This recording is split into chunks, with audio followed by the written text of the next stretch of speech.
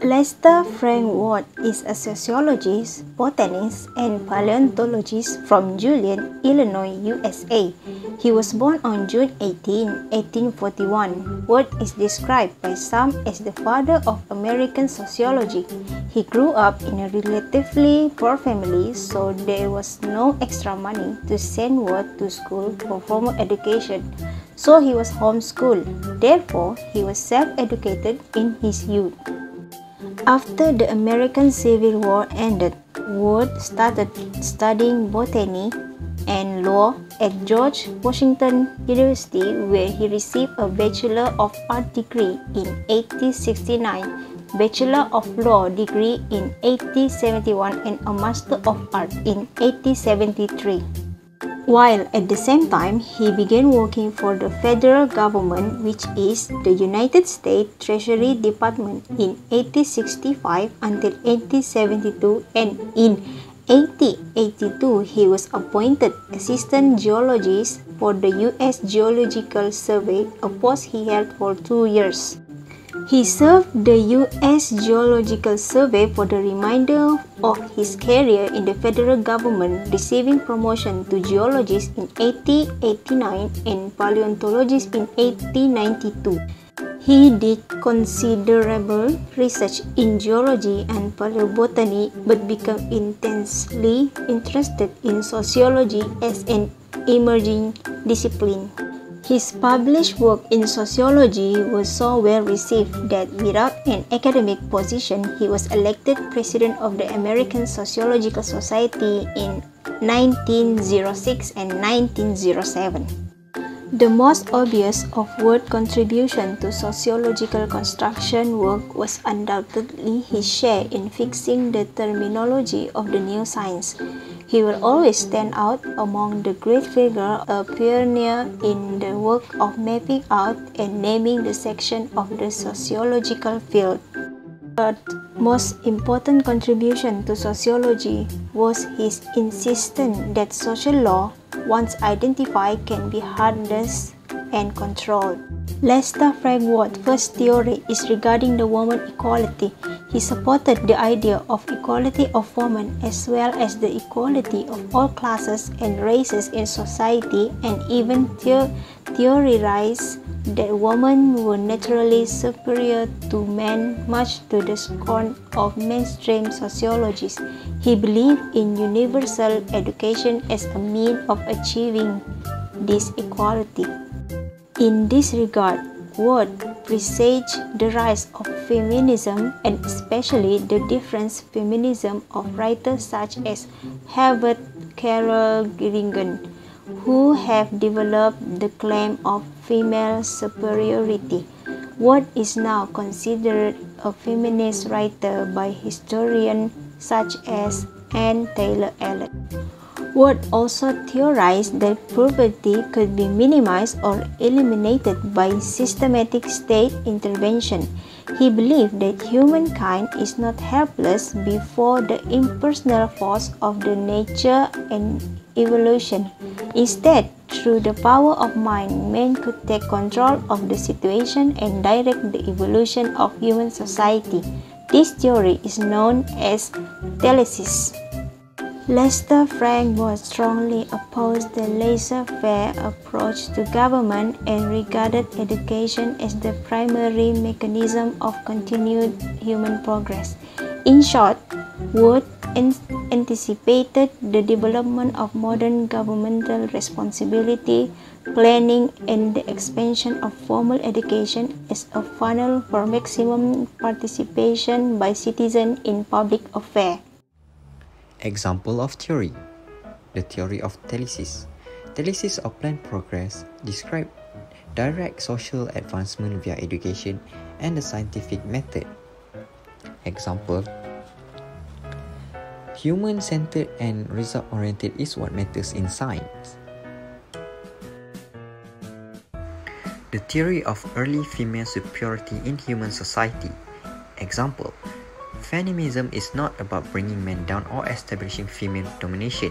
It is about acknowledging the difference in men and women biologically as well as psychologically. The theory of universal education as a means of achieving equality. Example, the sociology field should be universal and comprehensive system of education, as it could connect people on the basis of equal opportunity and cooperation. The importance on why Lester Frankfurt need to be known by others. The first point is his contribution in the world of sociology. Considered to be the father of American sociology, he was so instrumental in establishing sociology as an academic discipline in the American higher education. Furthermore, his work on dynamic sociology, outline of sociology, pure sociology, and applied sociology books is crucial contribution in evolving sociology as a whole. His insistence that social law, once identified, can be harnessed and controlled is revolutionary in the world of sociology. For the second point is his dedication and quality traits in pursuing knowledge. Coming from a poor family, Lester could not afford a formal education, but the dedication that he has in pursuing knowledge is remarkable. Watt was self-educated as he taught himself 5 languages, mathematics, and geology. In addition, at the youth age, Watt started working while at the same time studying, mostly after work and at night devouring books, and developed a craving for knowledge and study. In fact, after serving the military, he continued to pursue his degree. This dedication and quality traits on pursuing knowledge should be set as an example, as it could help shape a refined generation of today. For the final main point of why we need to know about Lester Frankfurt is his idea of promoting equality of women, social class, and race. The work of his on equality idea is considered pioneering and as seen as revolutionary for his time. Theorized that women were naturally superior to men, much to the scorn of mainstream sociologists. His vision of a just society with equality for women, all social class and race is the base foundation that paved the way for the modern social equity model that is used today.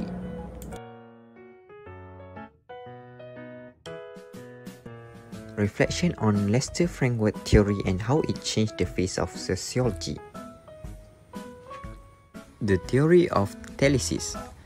Telesis or planned progress was a concept and neologism coined by the American sociologist Lester Frankfurt in the late 19th century to describe direct social advancement via education and scientific method. The term has since been adopted as the name of numerous groups, schools, and businesses. As we all know, Lester Frankfurt understands sociology as the basic social science. Its primary responsibility is to teach methods to improve society. The emphasis of his idea on social function and planning rather than social structure has made a major impact from ancient times until now.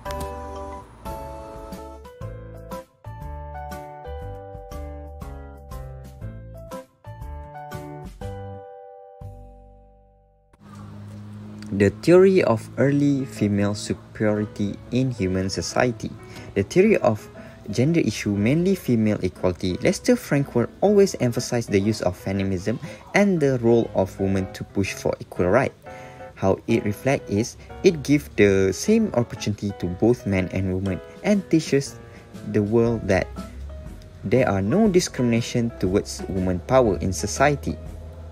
It is seen that nowadays, the impact of this theory truly shines as the society see that men and women is now equal to one another.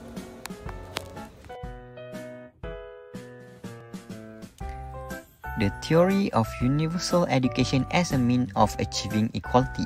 This theory explains the universal access to education is the ability of all people to have equal opportunity in education, regardless of their social class, race, gender, sexuality, ethnic background, or physical and mental disabilities. The term is widely used both in college admission for the middle and lower class, and in assistive technology for the disabled nowadays. In order to facilitate the access of education to all, countries have right to education.